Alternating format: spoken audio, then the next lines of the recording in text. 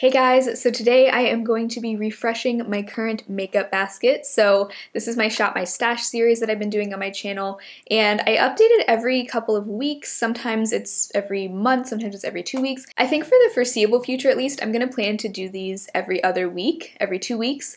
Probably on Sundays is when I'll do them, just because I feel like I have so much makeup in my collection that I want to rotate through, and a lot of products that I'm especially excited about for the spring and summer seasons. And last month I also talked about how I want to start taking a slightly more minimal approach to my makeup basket. I was putting like maybe 15 or so items in at once, but in my last basket I had 8 products, and that seems like a really good number to where I'm not going to get overwhelmed. I'm able to really give each product enough attention and do some looks with everything, and so I think I'm going to stick to doing right around 8 products in the basket at once. And so in this first part of the video, I'm going to give you a little recap of these 8 products that I've had in my basket for the past 2 weeks, and then we will go through my collection and pick out a new set of items. So I also filmed demos of everything. I'm wearing all these products on my face today, showing you all the products in action, and I am also going to start doing that moving forward as well, just to make these videos a little bit more fun and interesting. So let's go ahead and start with some of the cheek products that I had in my basket this time. The first thing I put in was the Flower Beauty Heat Wave Bronzing Essence. This I received in PR a couple months ago, and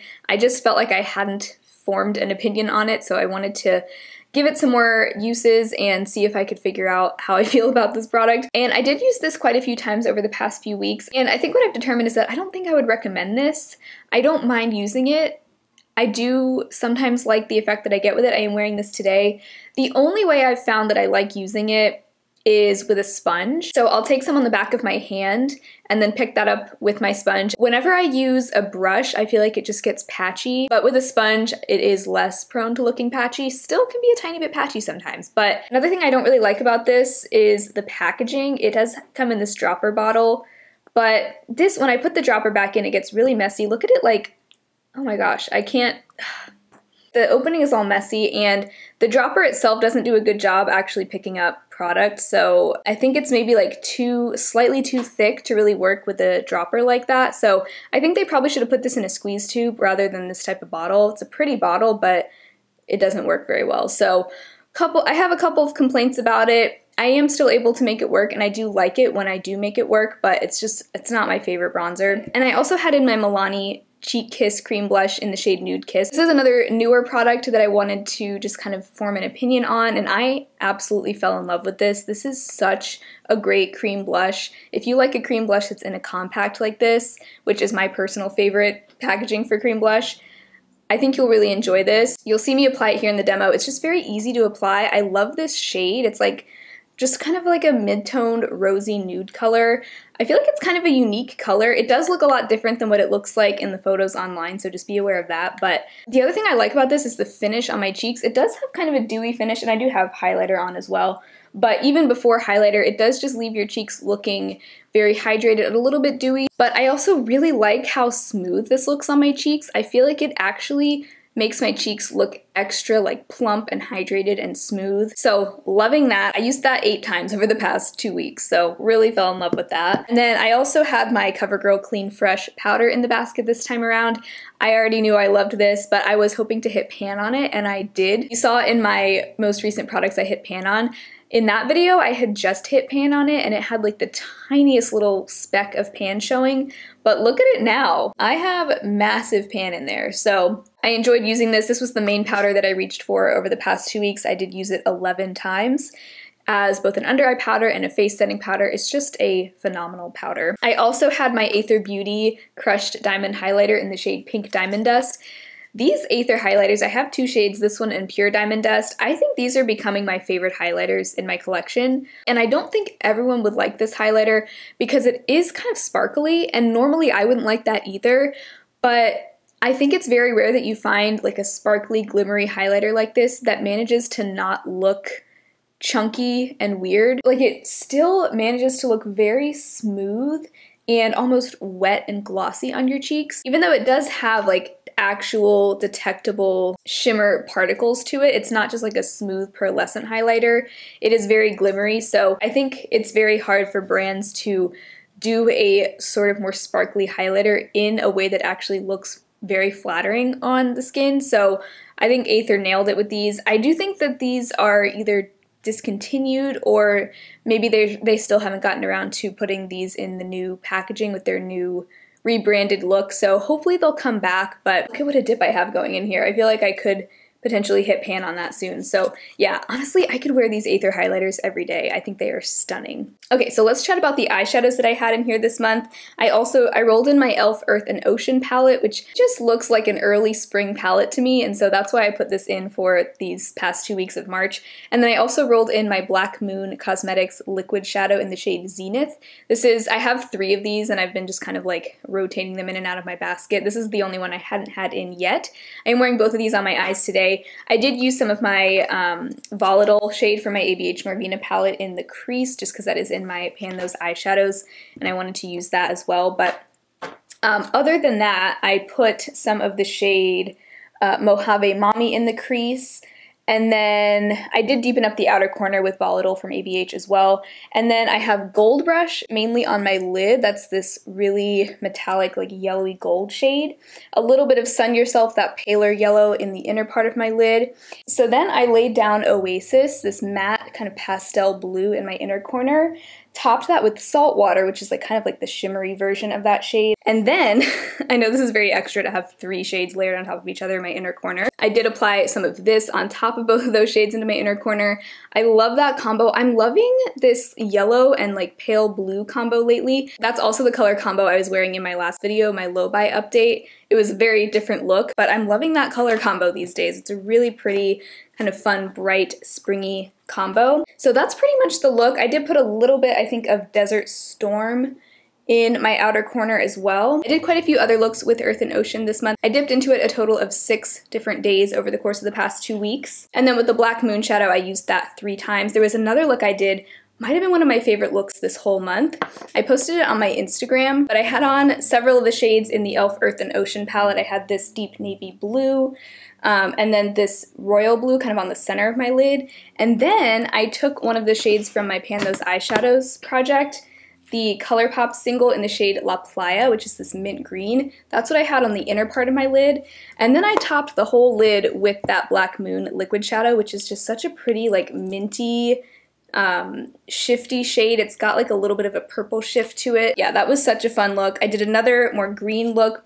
That was the look that I did in my Testing Your Makeup Tips video, using like the shade Sahara and some of these golds as well. So yeah, had a ton of fun with this palette with both the greens and the blues, although I think I actually ended up reaching into the blues more often. But yeah, I love this palette, very glad that I had the chance to give it some good use over these past 2 weeks. Then I did have an eyeliner in the basket as well. This is the CoverGirl Perfect Point Plus liner in the shade Midnight Blue, a deep navy blue. This is what I have on my upper lash line today. I tightlined with it, and then I did just apply some to my lash line and winged it out a little bit. This nice navy blue ended up going really well with the e.l.f. Earth and Ocean palette. A lot of the looks that I did this month happened to pair really well with this shade. Yeah, I really like a deep navy blue liner. I think it's kind of underrated. Usually I go for like black or brown, but a navy blue, it's just a little bit different. It doesn't look like a super obvious pop of color because it is so deep, but it's just something a little bit different, and I felt like I hadn't used this very much before this past 2 weeks, so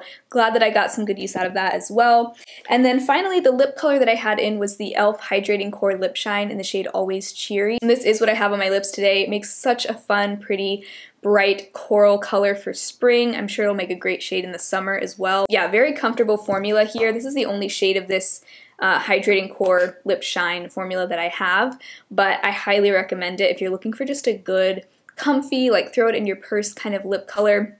It does have that kind of, I feel like it's kind of gimmicky, but it has that little like clear heart-shaped core there that's supposed to have like hydrating properties to it. I feel like they might as well just mix that in with the whole thing, but I guess it's, I don't know. I'm sure it sells well for them, so that's why they do it like that. But it has it kind of smells like a watermelon Jolly Rancher, which I personally really like. It's kind of a faint smell though. It's not super in your face or anything. Like, I don't think that this is like too overkill on the scentedness, but at the same time I also like the smell of watermelon. So yeah, you can see it's got a nice like sort of hydrated balmy finish. Really pigmented though. It's more pigmented than your typical like tinted lip balm, but really enjoyed that, and I'm glad I was finally able to get some use out of this because I bought this during like the Black Friday sale, and I just wasn't really reaching for shades like this at that time, but now that we're in the spring, I've been loving this kind of color.